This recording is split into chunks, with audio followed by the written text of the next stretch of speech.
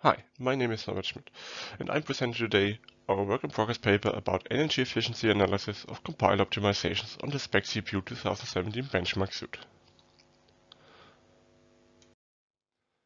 More and more services are placed in the cloud these days, and this growing number of services are leading to an increasing amount and larger data centers.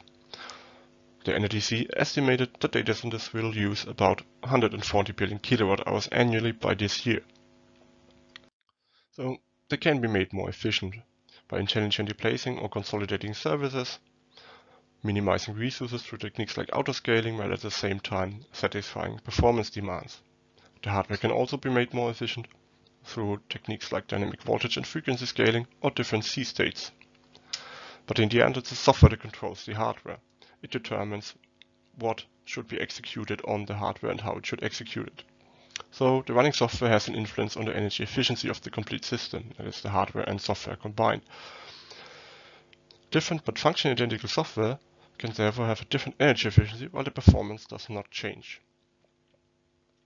So our contribution in this work-in-progress paper is a first look at which factors make the software susceptible to compiler optimizations in terms of energy efficiency. We take a look at the programming language and the application domain. We base our analysis on the SPEC CPU 2017 benchmark suite. The SPEC CPU benchmark is compute intensive. It has different code and problem sizes. The benchmarks are implemented in C, C++, and Fortran that cover multiple programming paradigms. The size ranges from 1000 lines of code to up to 1.5 million. It's with a CPU, memory, and compiler at the same time. It also has well-defined running reporting rules that help with repeatability.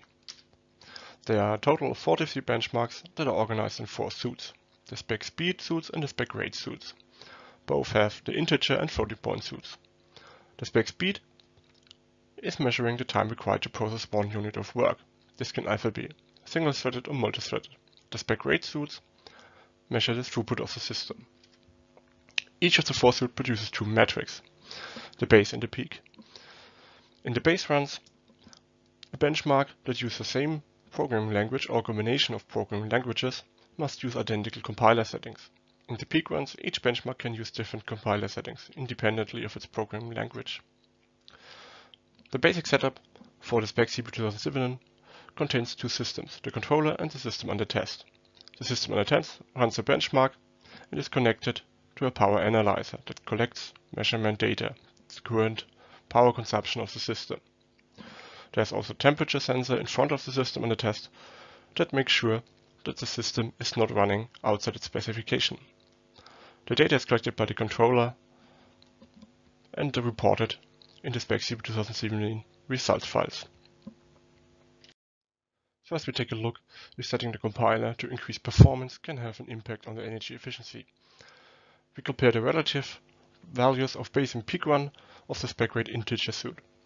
We excluded benchmarks that have identical compiler settings for base and peak runs because they would report the same values and there would be no difference. We can see on the left side that optimizing for performance can indeed increase energy efficiency. If we take a closer look at one of the benchmarks that we have run, the 500 power bench R, on the left side of the figures, you can see that the runtime has decreased by 15% and the energy efficiency has increased by 5.5%. This difference can be explained that the average power has not increased proportionally to the reduction in runtime.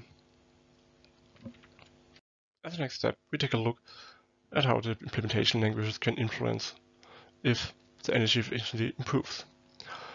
We use the 23 benchmarks from the SPEC rate integer and the SPEC rate floating point suite. We again exclude the benchmarks that report identical compiler settings. This leaves us with 16 benchmarks in total. As you can see in the table on the right, there are a total of 19 benchmarks reported. This is the case because 3 benchmarks are implemented in 2 languages, and we count them toward both of these implementation languages. We can also see that benchmarks that are implemented in the C language can be improved 100% of the time. For C++, it's still 85.7%. For Fortran, on the other hand, only 1 out of 4 benchmarks has improved energy efficiency if we use specific compiler settings for this benchmark that are meant to improve performance. This leads us to the question if C-like languages can be better optimized for energy efficiency. This in turn leads us to our null hypothesis. Are C-like and functional languages equally likely to show better energy efficiency? Here, at the 5% level, the null hypothesis must be rejected. This means that C-like languages and functional languages are not equally likely to show better energy efficiency if you optimize for performance. At the 1% level, the null hypothesis cannot be rejected. We can see the outcome of the Fisher exact test here in this contingency table. This outcome has three possible reasons. First, the compiler allows few optimizations for fortran programs. Second, functional programming provides an already energy-efficient programming style. Or third, our results are outliers due to the selection of benchmarks that we made.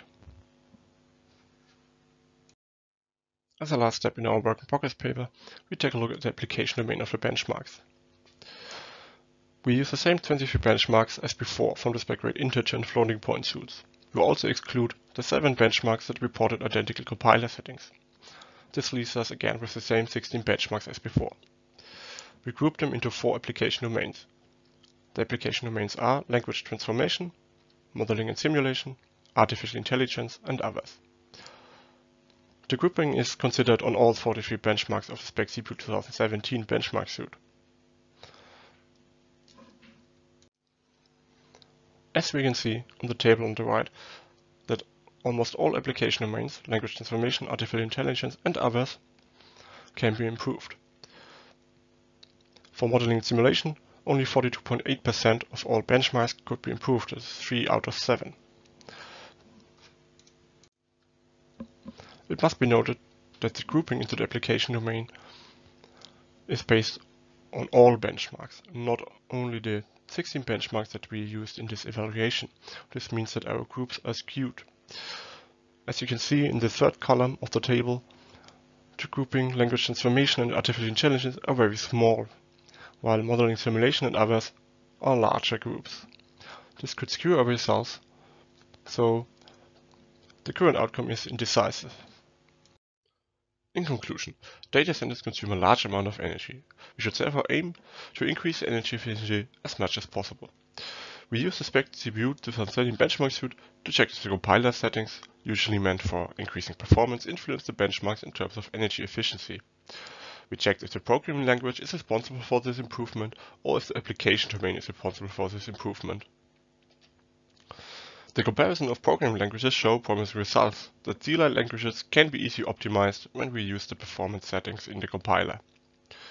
The application domain, on the other hand, show non-distinctive results. So further measurements on a broader set of software are necessary.